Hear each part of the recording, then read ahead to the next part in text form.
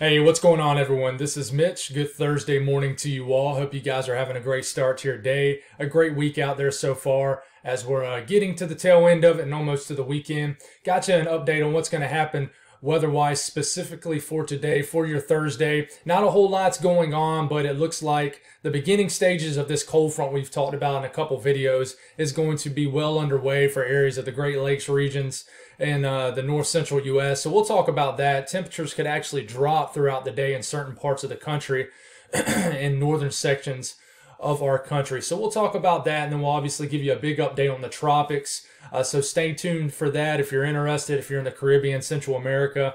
We'll give you the latest information on that, as it looks like you guys are going to get hit by some kind of tropical system. A major hurricane, as of right now, it does not look to be the case, but this will be an impactful event, so we'll give you the latest information on that. I'm working on consistently making sections on these videos, guys, but you know, in my morning and evening videos, I'll drop my video and I immediately hop in the shower, and then I get my girls ready and I go to take them to school, I take them to work, then I go to work, and by the time that I can actually sit down and actually work on making sections of these videos, I'm at my full-time job, and it's hard to take 5-10 minutes just to stop and do that.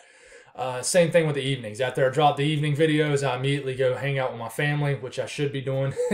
And it's just hard to make time for the little details, and that's why hopefully one day I can do this full time for you guys. But anyways, if you guys have not subscribed, consider doing that. Like the video if you like it. It goes a long way, guys, and I really appreciate it. And if you guys got anything that I can pray about, pray over, please put it in the comments below. Gives me an opportunity to pray over it, and it gives others an opportunity to do so too. Sorry I didn't get my video out last night. For folks who've been watching, you know, for the last few months, I had plumbing issues about a month ago, and unfortunately they have kind of reared their ugly head back up. I've been checking every week behind the people who did it. Checked last night, and unfortunately I saw a leak in the same exact spot. So trying to keep my head over water. I understand that people got it a lot harder than others, so I'm trying to not blow it out of proportion in my head and have anxiety about it, because in the grand scheme of things, I got my health, I got a beautiful family, I'm blessed. So it's hard to stress about earthly things like that. So, but I am asking for prayers just for the situation. So, and I really appreciate you guys and the family atmosphere we have here. But we'll get through it. It'll be all right. It'll all buff out like it always does.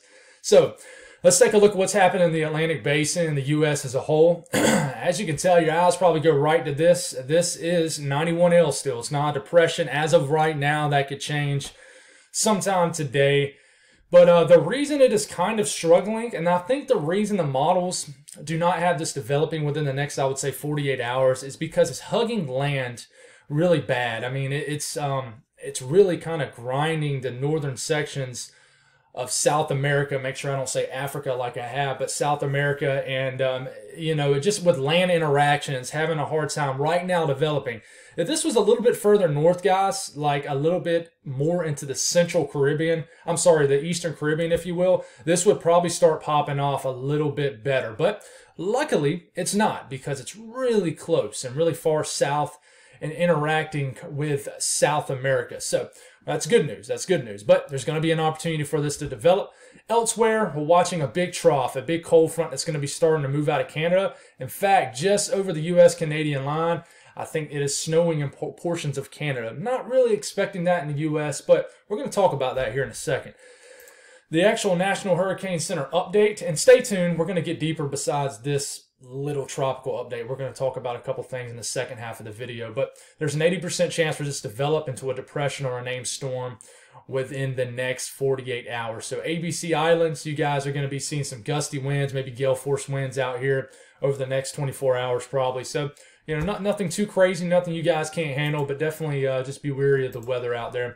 So break it down for the U.S. The Southeast, very quiet. No reason to really stay on this very long. Maybe a pop-up shower or storm in far southern areas of Florida. But other than that, pretty quiet. The Northeast, we finally have shook off the remnants of Ian. And I don't think we're going to get any rain today in New Jersey, southern New England, anywhere in the Delmarva area. It looks like it's just going to be chill today. Maybe some lingering cloud cover, but I think all in all, a nice day today, especially tomorrow. But you can see some energy moving in from the west to the east. You already got some showers up here in western areas of New York State. And this is from the approaching cold front. You see the blue on the map? You always love to see that. At least I do. But you can see it, in Canada. There's some cold air behind this, really cold air for early October standards. And I think sometime this evening, you're certainly going to get some shower activity throughout Michigan, then maybe getting into also Ohio and then Indiana. For the south central U.S., some showers in the Amarillo area, maybe sneaking up into the panhandles of Oklahoma. Other than that, pretty quiet. Not a whole lot going on. But the interesting section of the country today, I think, is the north central U.S. And we'll start this off this morning. I got a couple people who watch in the UP of Michigan, and you guys are always faithful watchers, and I really appreciate you guys up there, especially watching from someone who's from the South and doesn't probably always cover this area of the country as much.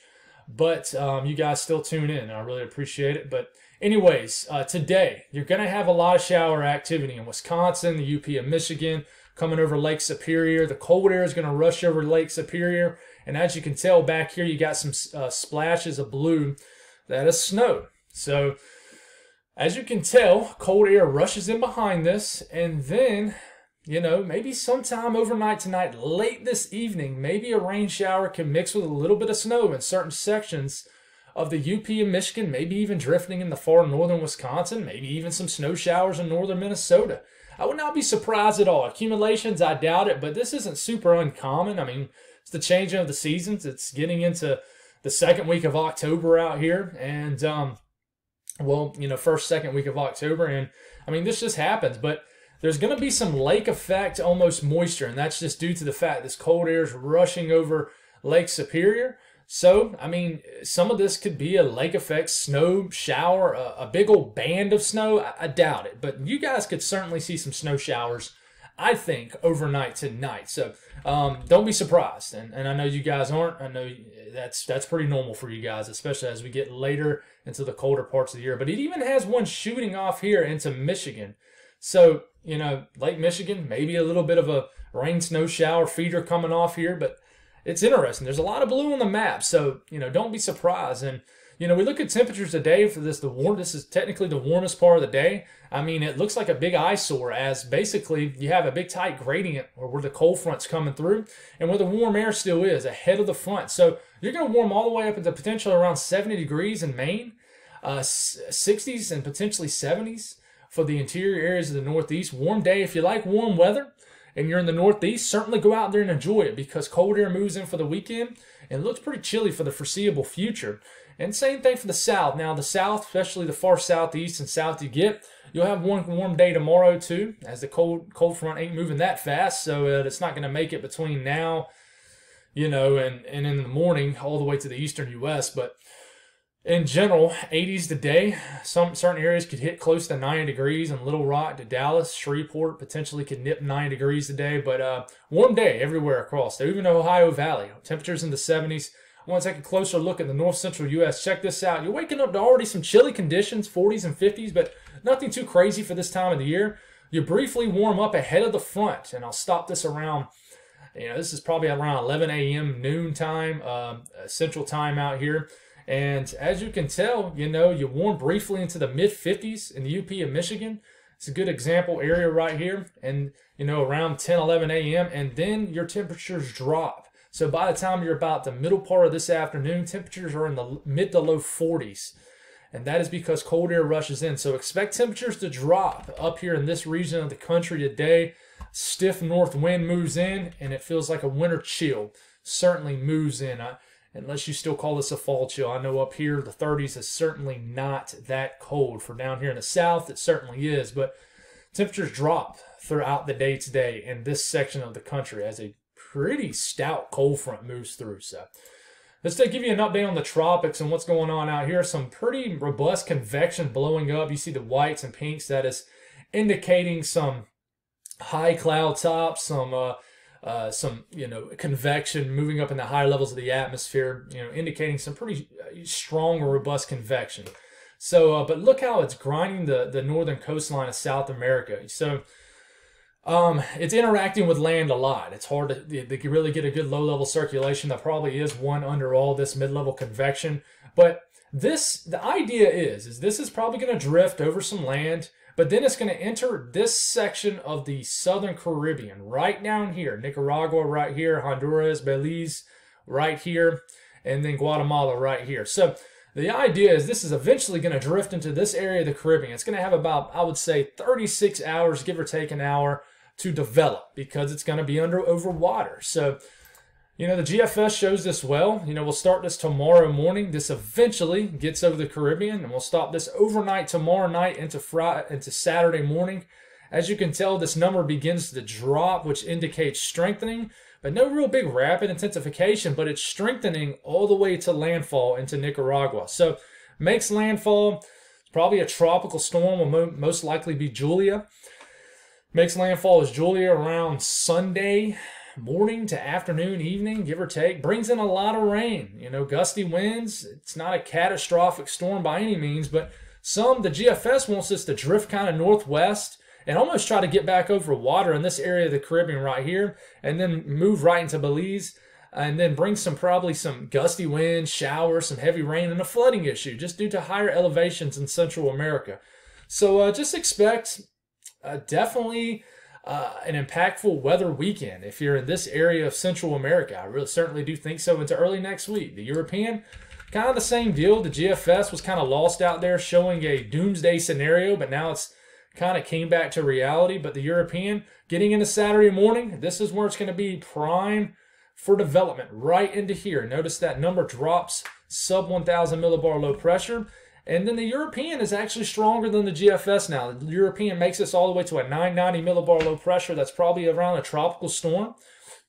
Makes landfall in Nicaragua as a tropical storm sometime Sunday morning. And then brings just a lot of heavy rain and flooding issues and some gusty winds. And then potentially gets back over the Pacific. Might try to develop again, make a secondary landfall on the western coast of Mexico. Who knows? The Icon, which, I'm starting to like this model. Icon kind of follows the path of more so the European, and even actually takes a landfall around Sunday morning. I would say this would be almost a Category 1 hurricane at a 983 millibar low pressure. Makes a landfall, and this would be a little bit more of an impactful scenario for Nicaragua. But this would bring, rains all the way up into the Yucatan Peninsula too, Guatemala, Belize. So this would bring a lot of rains for you guys. So certainly here, this is the cone right here. This is, I believe this is a 90% chance to develop in 5 days. But, this is, you don't even call this a cone because this hasn't developed into a depression or anything like that. But notice, most likely. But you notice that the cone is still inched a little further north, or this area of interest where it can develop. So, if you're in Jamaica, the Cayman Islands, I wouldn't worry at all, but certainly keep your eye on this because you never know. You never know. But I can tell you, like I said, there's going to be about a 36-hour period between, I would say, tomorrow afternoon and around Sunday morning where it's going to be in this environment right down here. And warm sea surface temperatures, the wind pattern is going to be favorable. A decently nice moisture bubble for this to work well. I think there will be a little bit of dry air to the north of the storm that might help it not to rapidly intensify. That might be a big helper here. But other than that, I do think this is going to strengthen in this area of the Caribbean. But that's all I got, guys. Thank y'all for tuning in. I got the people coming this evening, so there's a small chance I might not be able to get a video this evening either, just because I'm going to have some things going on and the plumber coming out. But thank y'all for understanding. Thank y'all for creating a family atmosphere. And please don't take me coming over here asking for prayers, things like that, as me being depressed or anything like that about plumbing issues. I mean, that sounds like first world problems to me, and it certainly is. People's got their health, people are losing their homes, much bigger issues. But, of course we all, ask for prayers for the big things and the little things. So, I appreciate you guys praying and looking out for one another here. So, but that's all I got, guys. Y'all guys have a great Thursday, and hopefully I'll be with you guys this evening. God bless.